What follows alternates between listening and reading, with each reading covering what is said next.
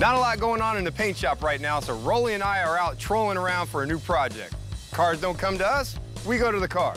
Whoa. There we go. We got something on the left. It's like a duster. And look at this, the owner's right there. You want to check it out? Yeah, why not? Man, look at that.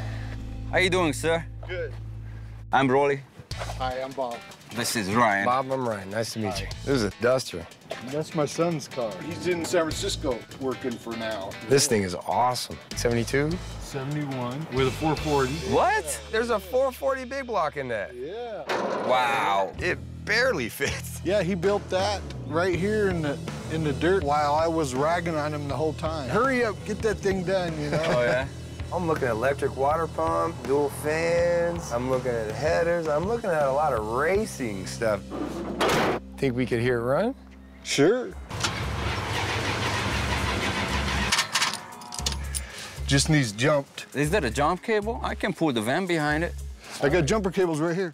Unless Bob can get this car up and running, there's no way we can offer him an accurate price.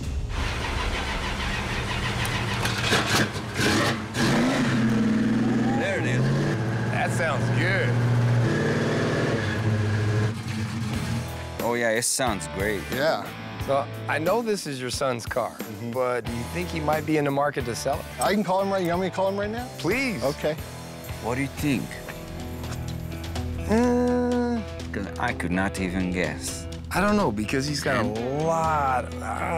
10's a little on the high side, but he may ask for it because he's got a ton of work into this thing. This is the exact kind of car Danny's always looking for. Bob's on the phone right now with his son, who's the actual owner of the car. Roli and I have our fingers crossed, hoping that this guy's gonna let go of the car for the right price. He says, no, you know it's not for sale. I don't blame Bob's son for not selling that duster. You'd have to pry that car out of my cold, dead hands. Danny would have loved to have that car. Man, look at that car. You can't pay to have a car look like that. I know.